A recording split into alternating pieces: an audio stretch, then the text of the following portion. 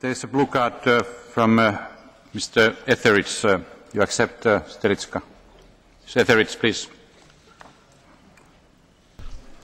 Thank you for drawing attention to Paul's excellent speech earlier. I've no doubt the British business would invest in this. What business wouldn't invest in a no-lose scenario?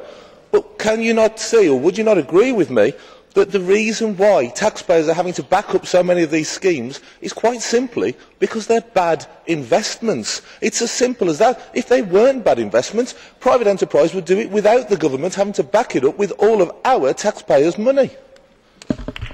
Mr. TELIČKA. I didn't really understand the question of which bad investments you were referring to, but I think that the answer is once again very clear. I very much firmly believe in private investments, but I do recall and I do appreciate that the plan which is on the table today is to encourage investments. I am telling you once again, I have spoken to a number of British investors, and what is the appreciation? It is quite a high appreciation. Obviously, there are remarks that they do make, but it's completely different words than the ones that I heard a few minutes ago from your colleague. Thank you.